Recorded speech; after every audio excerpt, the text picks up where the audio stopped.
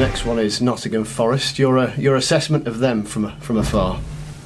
Well, you know, you talk about West Brom and you talk about Leeds and you talk about Forest being as many points behind us as what they are, with a manager that's won everything, that, you know, an assistant manager who's won everything and managed in the Championship, managed in the Premier League, and Martin's managed at international level, and they've spent and they've already got good players. So I think in a nutshell, what this division's about is teams like Forest who have obviously struggled to make an impact and to get into the top six. And there's going to be loads of them teams that are not in the top six. So I don't want to in perspective all the time, but 3 points off top, third in the division, you know, and I get that some of our supporters might think we're done, and I'll accept that.